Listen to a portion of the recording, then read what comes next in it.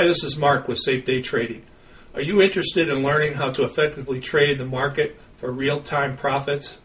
Do you want to supplement your income today or for your retirement?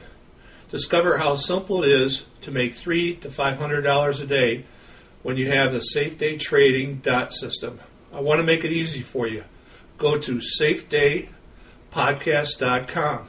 Register for the free ebook, Your Fundamental Truth to Making Consistent Money Day Trading. Also, free Safe Day Trading mini course. Learn the truths about trading safely and profitably. And free eavesdrop trading session. Listen to us, trade live, and make real money daily. Follow the dot and make a lot. Remember, it's all free. See you at safedaypodcast.com. Hey everybody, today is February 24th, 2022, and been a wild day, really. It's been kind of crazy. Russia invaded Ukraine last night, and I got some numbers here I think you might find interesting. On the Dow last night, it closed at 33,086. This morning it opened at 32,382 and then moved up to 33,223. So $100, 100 points up, but it was 800 points down at one point. It was kind of crazy. Oil closed at 92 yesterday, opened at 100 this morning, and now is at $93. Again, those drops have just been kind of wild, really profitable if you're trading, and I hope you are trading. This is the time to really hone your skills. Gold last night closed at 1910, opened at 1974, and dropped down to 1899.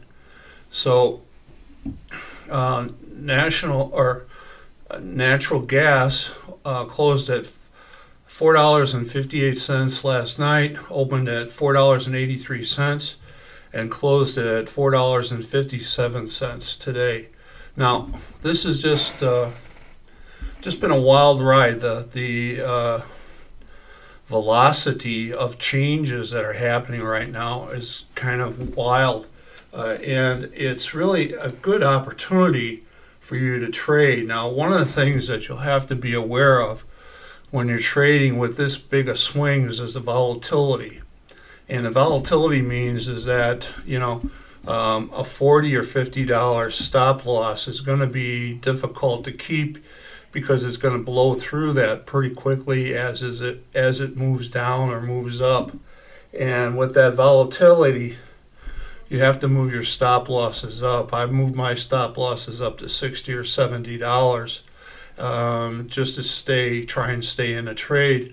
But you're looking at really a lot of volatility here. So you've got to really kind of pick your trades. This is where the Jack Tradman trade comes in importantly, because you can pick it, and if the Jack Tradman trade is correct and your pick is correct, it should just go in the direction you've chosen, whether it's a buy or a sell, and really not a lot of backsplash or coming back from that.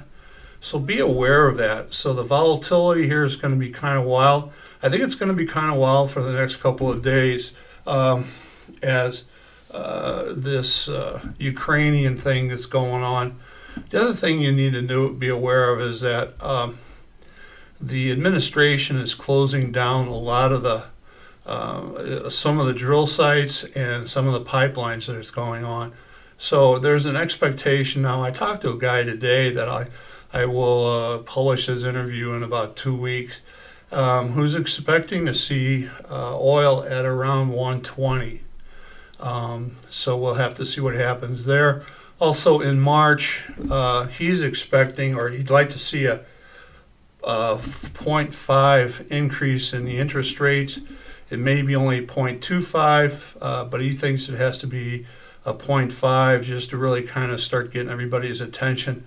The financial balance sheets of the Feds is just a disaster. with all the money they've been printing since 2000. I think it's 2008, 2010. So the balance sheet is just really screwed up. I don't know if they're going to be able to stop inflation. He expects the problems to continue for at least a year, maybe 2 years. I'm thinking more like 3, probably through the 2024 election. It's just been it's been an interesting situation. I hope you had a chance to see this and live with it. In terms of, this was similar to what happened during the 9/11 thing, and so you're really looking at really wild swings, a lot of variations, and it's great to play it. I mean, especially as the open came, we started trading at around 6:30 in the morning Central Standard Time. And things were starting to drop at that point. They had jumped up, and then they started to drop back down to maybe kind of normalize. And that was very profitable in all segments. Also very profitable in the options as well. So you've got to be able to start thinking about playing down. I enjoy playing down. I think I feel I can make money a lot faster playing down than playing up, and I don't think we're going to see, we'll see oil, natural gas, and possibly gold go up, but I think the Dow is going to continue to drop, and probably to around 30,000, and so we'll have to see what happens, and just plan on being profitable. What I would try and do is maybe look at maybe 2 to 3 trades in an hour per instrument. I wouldn't trade any more than that, and I'd really be careful about my setups.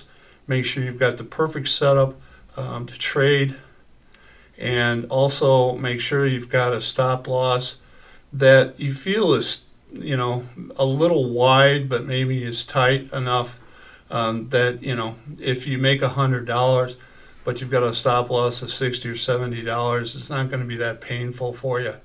It's time to be careful. If you can't afford it to trade it with a stop that high, don't trade it, okay? Just watch it, paper trade it. This is a great time to paper trade, and it's one of those, once in a decade type of situations for you to take a look at and paper trade. Hey, good luck, and I hope you're profitable. Talk to you later. Hey everybody, I want to mention too that we have a YouTube site called Safe Day Trading, which we show you trades that we make with the techniques that we use. You can also send me questions that you might have at mark@safedaytrading.org. Anyway, talk to you later.